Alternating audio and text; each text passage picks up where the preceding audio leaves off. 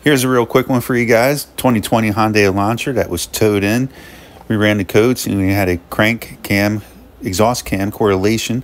So we pulled the valve cover, checked the timing marks to make quick work of it, and they were lined up. So I had Brian crank it over for me while I watched. And as you can see, the exhaust cam shaft did not rotate for the first few revolutions, and then it caught.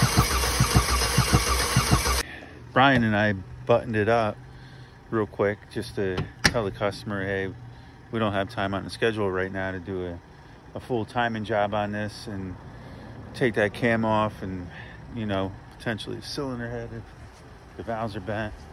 So told them, hey, we'll button it back up.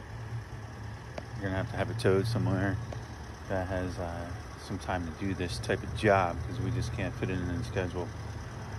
We put it together and the friggin' thing started. I can't make this stuff up. Check engine lights on. I mean, it's not perfectly smooth. You can still hear a little bit of tapping noise. But this thing's running.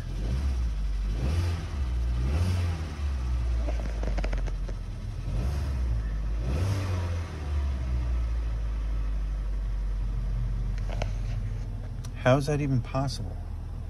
You've seen that cam just not turning.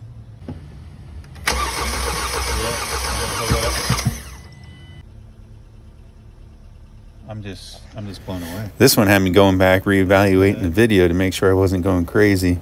But sure enough, that cam was not spinning. Instructed the customer not to drive it because it definitely was not stable in this condition because the phaser was failing. But he drove it home and then it would not start again. Then he had it towed to the dealership, in which they confirmed that the phaser failed internally and it's getting a new engine.